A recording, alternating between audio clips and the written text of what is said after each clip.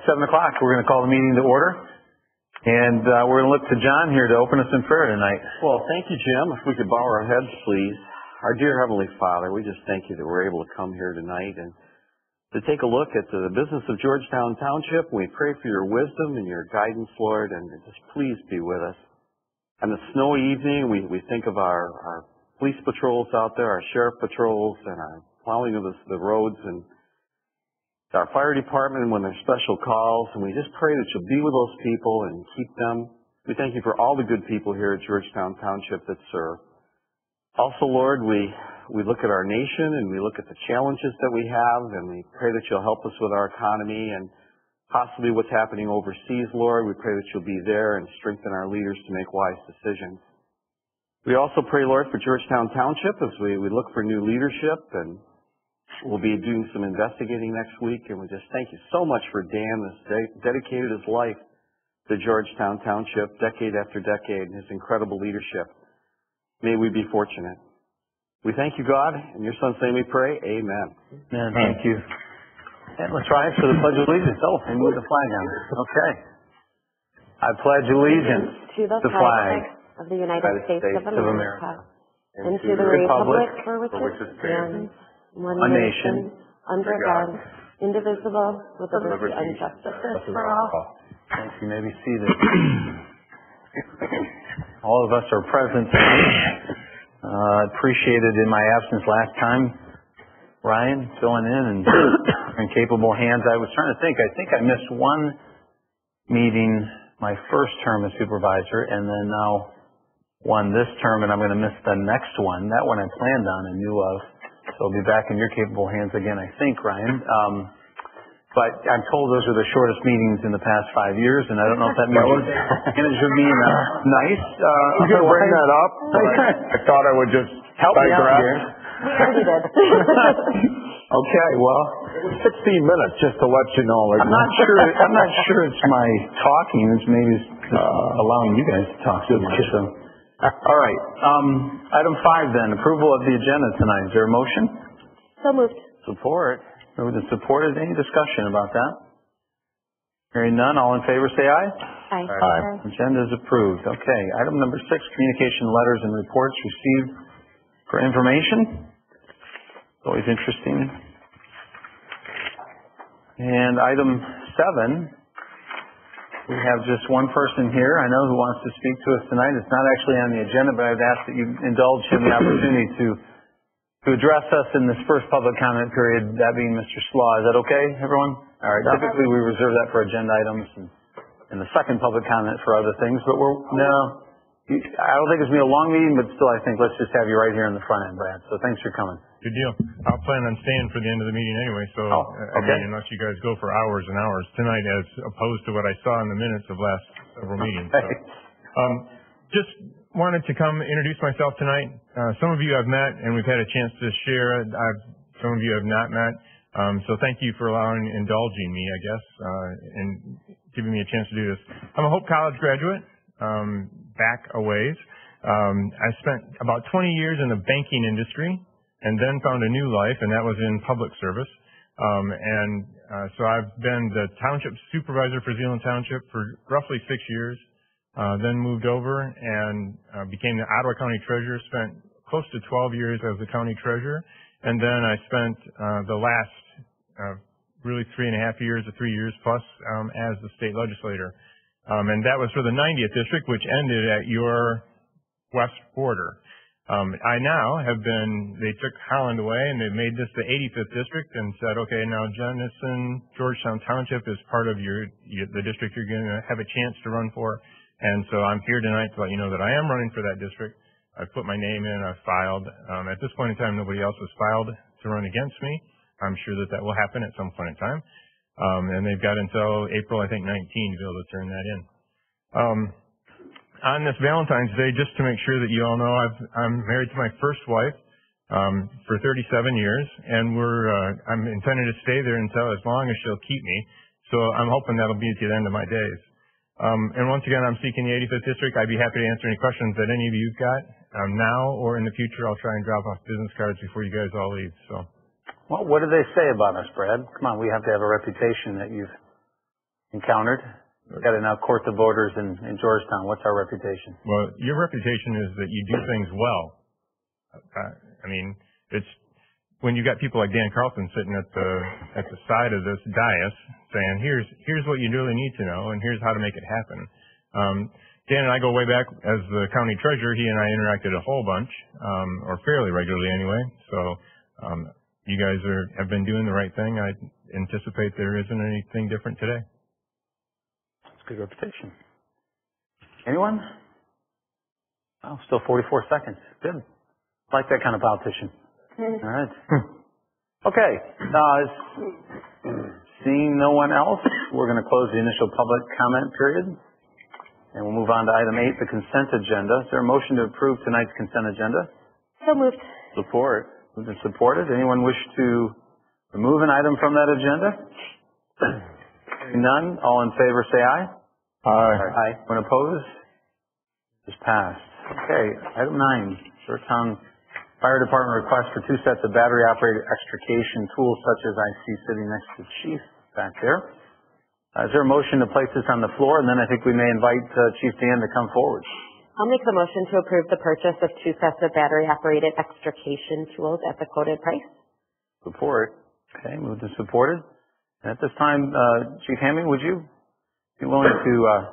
It's just if you have questions. Oh, well, he brought it, and I thought, you can't bring a cool piece of equipment like that, at least not come up and...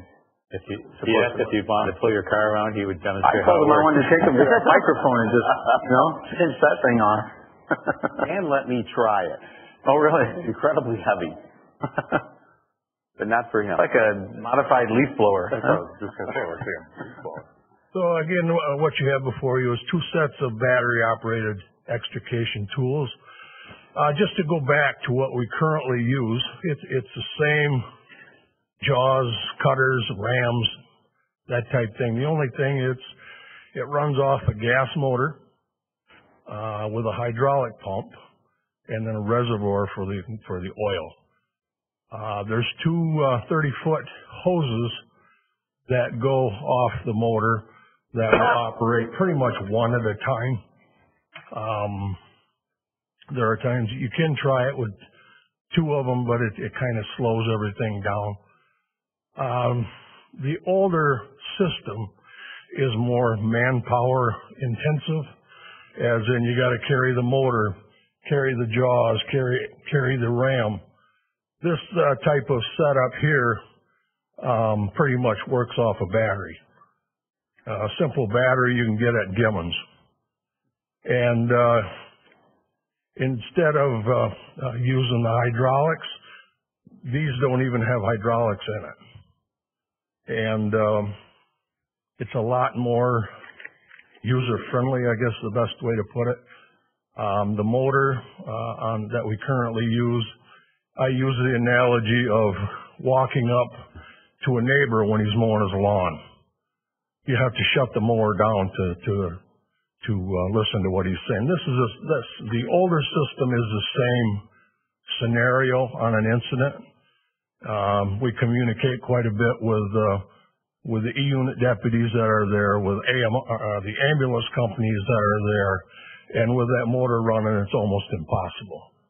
So this here is very quiet. I'll simulate it to you in a minute, but I would recommend 2 sets of battery-operated tools. The current ones we have now, are those going in on trade? Is that what I understand? Those will go in on a trade, yes. Yep. So these would be the only 2 we own then? Pardon? These would be the only 2 that we own then? We've got this came from Station 2 on Church Street. Each 3 stations have an extrication tool. Oh. Where the battery operated right now is down on Church Street. And so the remaining 2 would go to stations 1 and 3 so that every same battery operated one. These 2 tonight, one will go at Station 3 on 36, and the second one will go on Station 1 on 44th and 14th. You get the exact same power out of that as you do the hydraulic? Yeah.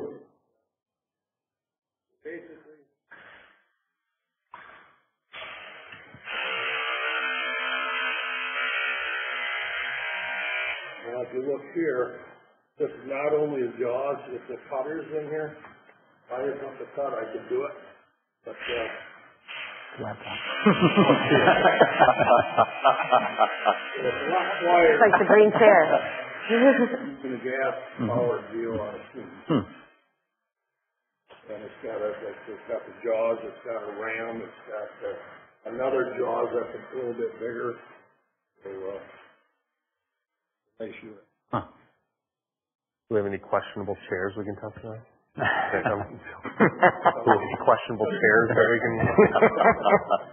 You know, as a layperson, if you said, like, as on The Price is Right, what do you think that goes for?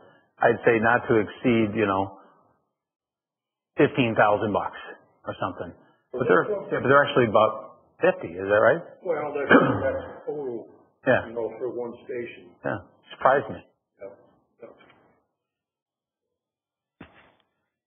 They count, that's not made by Milwaukee though, is it? No, it's Genesis. And what the thought would be, once we get them in service, it'll probably be about 4 months. We'll get a few cars and we'll put them at Station 3, and then we'll invite the board down. We'll put some set of turnouts, get you all the safety stuff, and we'll let you tear a car apart with it. Oh my gosh, I can't wait. Deal. Okay. Then you can get the feel of what it is. It'll get heavy after a while. It's quieter than I thought. Just make sure you keep the batteries charged.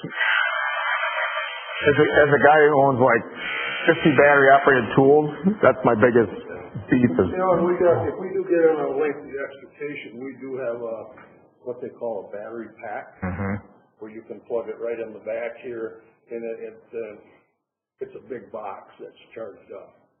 That will get you a couple hours on it. Okay. You need it seldom. Very nice. Impressive. Yeah, it's cool.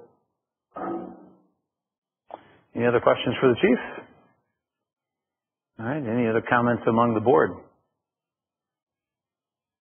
No? All right. Hearing none. Appreciate it, chief. Thank you. There's a motion before you. All in favor, say aye. Aye. Aye. One opposed? That item is passed. Number 10, this is the July 2022 constituent survey. I'm not sure, is there a motion to be advanced here, or is this more of a discussion point? Just a discussion point? Oh, okay. All right. I had actually just asked to have this as part of the discussion point, but we can have it as an agenda point. I wanted to bring it up as a discussion for the broader board, something that I think we probably should get some direction on. And then as it relates to the scope of the survey, we've been doing a lot of good discussion and work in services as far as the mechanics of the survey. But at least to me, it got to a point where we're having sort of a fork in the road of, do we do one survey per household and truly tag it to the tax bill, and they can either do it via paper or QR code, or do we extend it beyond one person per household, and it's, whoever is in the household plus 18 years old and kid and things like that. So it felt like that component, there's a lot to it, and wanted to bring up for just discussion, honestly, on how everybody felt about that before we got too far down the road, knowing that next services meeting we're going to have the questions kind of come in, and we have to start parallel pathing, timing, and questions and mechanics. So that's generally why I wanted to put on the discussion for today. Okay.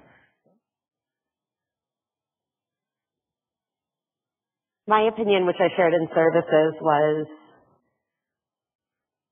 if I filled out a survey like this and if my husband did, the answers would be very different.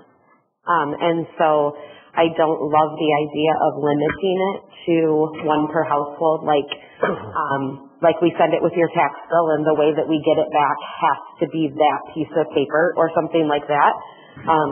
I think that different adults under one roof might have different perspectives, and we owe it to our community to consider everyone's perspective and not have arguments within a house of whose voice was going to be the one that was shared. But that's just my 2 cents. Has anybody done what it's going to cost to do a survey like this? Any ideas? So I think you're looking at a few different options for the online element, and then we have like the paper element, which we'd have to bake into there too. Do you have ballpark? Until you decide those things, you're looking at somewhere between 2,000 to 5,000. Because it looks, depending on how the questions are, tabulation looks like that could be kind of time consuming. We would hope that the tabulation of the survey would be inputted, not via paper, but via some type of electronic one. The SurveyMonkey, which is very popular, is one we've worked with in the past where people fill their answers on SurveyMonkey and that does the tabulation for us. But it also gives more freedom for more people to try to answer the questions depending on what restrictions you put in place. Yeah.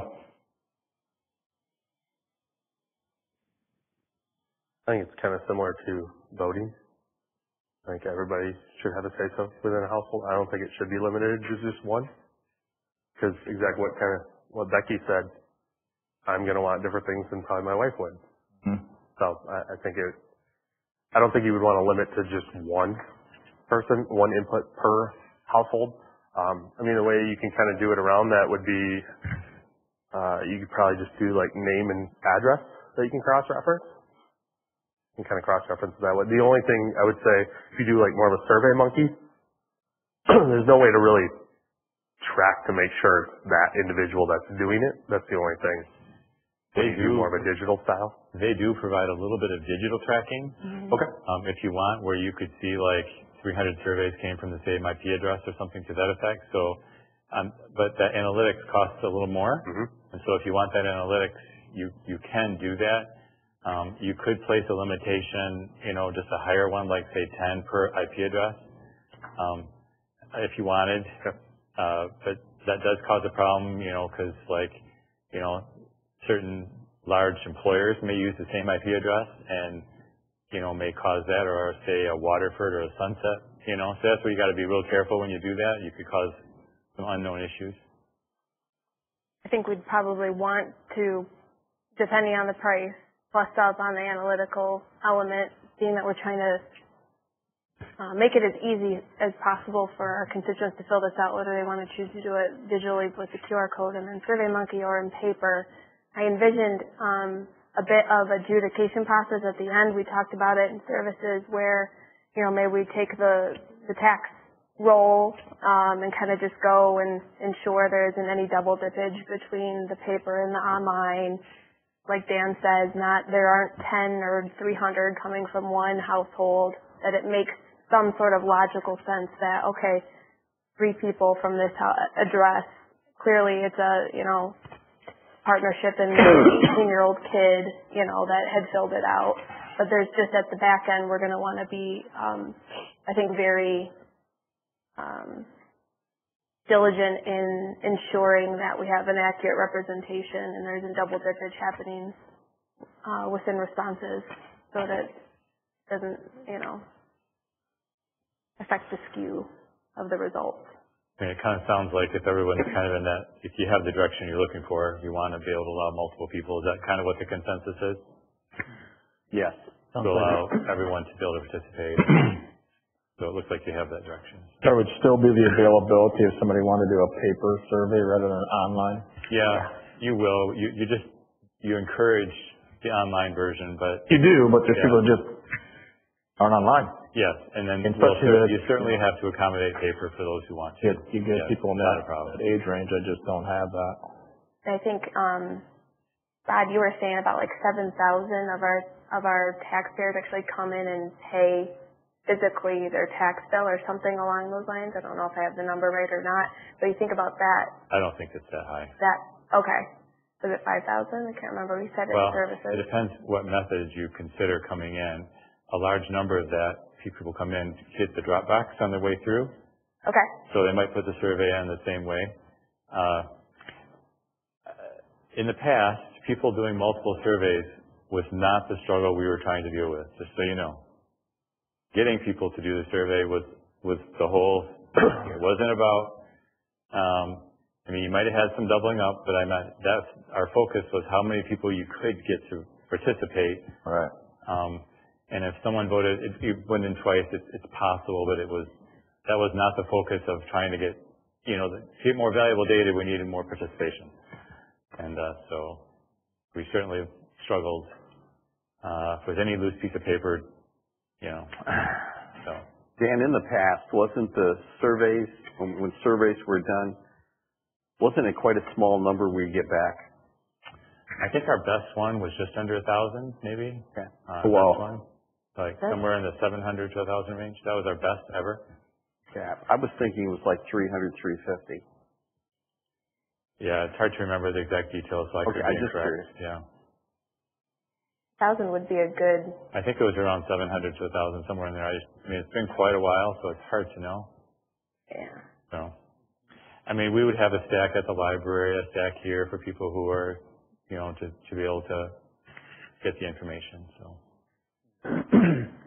And that would be the question I guess I have is if there is a stack at the library, if we have patrons who don't live here, who come here from Wyoming or whatever, they would have to put in their name and address. I think we'd want name and address for everyone. Yeah. I think that's a good key to help authenticate. Yep, and that was, I guess, my only concern. I like the idea of, this discussion is, do we just limit it to people who have skin in the game? If you're not paying any taxes, are we going to let people that don't even pay taxes give input on something? Of course, who wouldn't want stuff for free when it doesn't cost you anything? Yeah. So that would be the issue. But as long as we have some sort of qualifier that, I think you're going to have to be careful when you're evaluating the data you receive based on the number of participants. I think you're going to have to make smart choices even after you get the survey done to decide whether, if you get 1,000 surveys and 400 people want something out of 1,000, you have to be careful how you extrapolate that to the 55,000 people. Of course.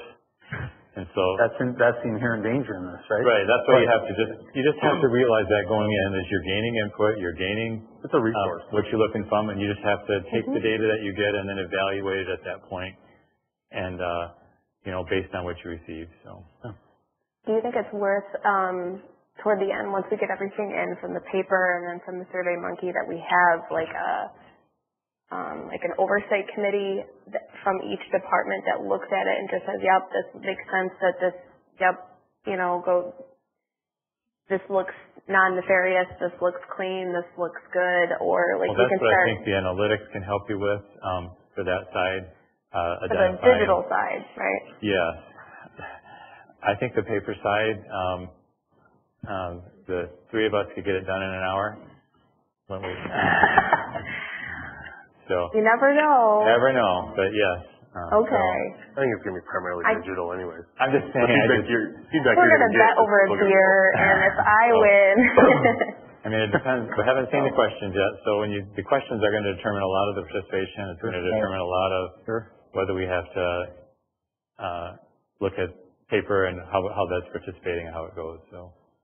I was looking at just generally how mass surveys, like a good key performance indicator benchmark for responses, is about 14%. So if we have 54,091 in our community, and that includes residents at Sunset and everything, right? That's everybody, right? Yeah, and you got to knock off probably 8,000 or 9,000 who are under 18. Right? Yeah. Okay. 0.8%. But we'll want to take 14% of 18 and older. Yeah. Which my math, I only did the total, so it looks like there's about 25% of the township is under 18. So 14,000. You got to take that into account. Yep. Yeah. So you got 14,000 that's under 18. 14,000 people left. Yep. Well, it'll be an interesting exercise. I think if we ever want to get, I said this before, really serious, we pay $20,000 and have it done scientifically by a third party. But I think this will be an inexpensive way to at least get a barometer and find some interesting comments and feedback, and then decide what, if anything, you do with a particular, point of view. So I do have a couple of concerns when it comes to questions on the survey. When you go to visions for Hope for Sidewalks and you just plug in Rosewood Elementary School, I think that's kind of zeroing on one area. Seems to me if we're going to do sidewalks, do the whole township. I probably wouldn't be opposed to the question of whether we want a path that benefits the whole township that goes from 8th Avenue Park. When we start zeroing on one thing, it's the same thing with acquisition of more green space near Woodcrest Park. There's only one piece of property that can be acquired. I know at Woodcrest, so you're basically saying, we want to do this, but I think you're putting pressure on the individual that owns that property. Gary, this is my whip. It probably shouldn't have been added technically. But I'm just not being asked to evaluate the question. I'm pointing these things out because surveys can be leading in a way. They got to be. The committee hasn't reviewed those questions. No. I get it, but I'm bringing it up now so that. No, they certainly can be. It's a lot easier to say now than when you say. Nobody can ever accuse me of saying, "I wish you would have said that earlier." Yeah. There you go. So that's all I'm saying. I 100% agree. Yeah, and that would be my comment too, is just that the questions not be leading. Yep. Right. We give them options to say, spend no money. We've never done that. It's just like, we're going to spend it on this, this, or this. This one, we're going to say, or do nothing. No, I'm just laying it out there. For what it's worth, even though we're not looking at the questions this evening, I was pleased to see about 4 of my ideas from the last goal session that didn't get a vote make their way on there. So that was pretty good. If they get a vote. It was like lower gypsum. It was just a filler. And you brought up a good point, Jim, the last time we had this, which is I think the best way to tackle this is, of course, feed services, and then Becky, John, and myself can field those questions in, and then we provide a couple to survey options back to you guys to look at and pick and vote on, so that the board sees a few options. Okay. Well, thank you, and thanks for giving some direction, board, on that question. Yes. Second public comment period this evening. Does anyone wish to come and address the board? Got 3 minutes to do so. All right. 2 smiles, but no one getting up. So we'll close the second public comment period. Item 12, discussion and general information among the board. Anyone have any items of discussion or information you'd like to share with us? So Georgetown Historical Association is celebrating 50 years this year, and they're starting to put together some plans for a summer event just to kind of recognize, what the Historical Association has done for our community. So I just kind of wanted that on your radar. One piece in their brainstorming that they had brought up that I would like us to seriously consider is just some sort of resolution acknowledging the role that they play in our community and the good works that they've done. So I'm going to start working on a draft of that, and I hope that when it comes about in a couple of months that we can talk about it and adopt a resolution just recognizing their hard work. But I just kind of wanted to put a bug in your ear about that. There is a very little bit of information in our meeting packet for tonight from the Historical Association, but they're still in the brainstorming and initial planning stages. So, good idea. Sounds good. Good idea. Sorry. Anyone else? February 2, I was sworn in with the Grand Valley Metro Council. Yeah. Know that also, because it's kind of passing the torch, know that we do have, because of our census, we do have another spot too. So if anybody ever wanted to join me, you're welcome to. I think it's only once a quarter. So, but I'll be able to keep you guys posted with anything that happens from there. Thanks for doing that. Yep. Yeah. Good. Got a voice. Anyone else? All right. I would remind you, it's not too late, gentlemen, turning at this time to do right by your spouse on this Valentine's Day. Close. We got our meeting yet after this. We do. Oh, yeah. Oh, come on. All right. Is there a motion to adjourn? So move. Support. All right. All in favor, say aye. Aye. Aye. Aye. Thank you. Meeting's adjourned.